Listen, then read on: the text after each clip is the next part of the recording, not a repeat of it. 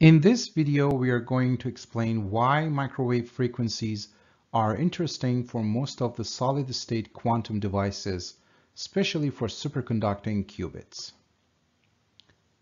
We saw before that we can make an artificial atom using a superconducting circuit. Since this circuit has a non-linear element called Josephson junction, the energy levels are not equally distanced.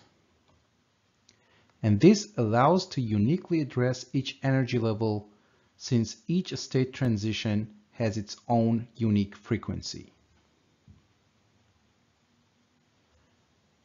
These quantum circuits are extremely sensitive to noise.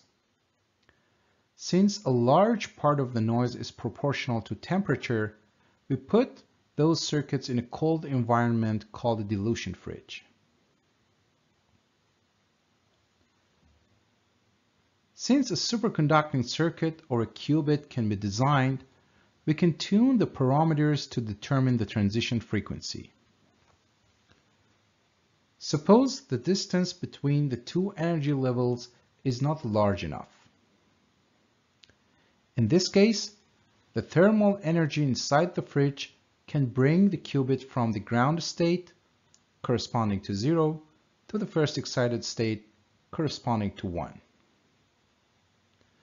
Since we want external control over the qubit, this thermal transition is undesired.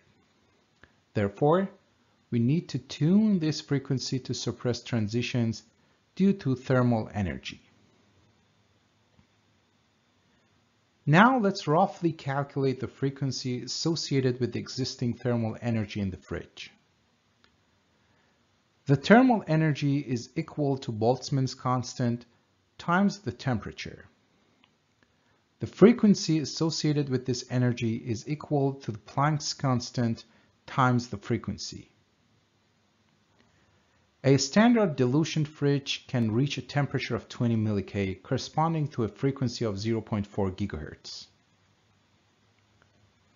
In order to have control on the transition between the 0 and 1 states, the transition energy corresponding to the external field needs to be much higher than the thermal energy.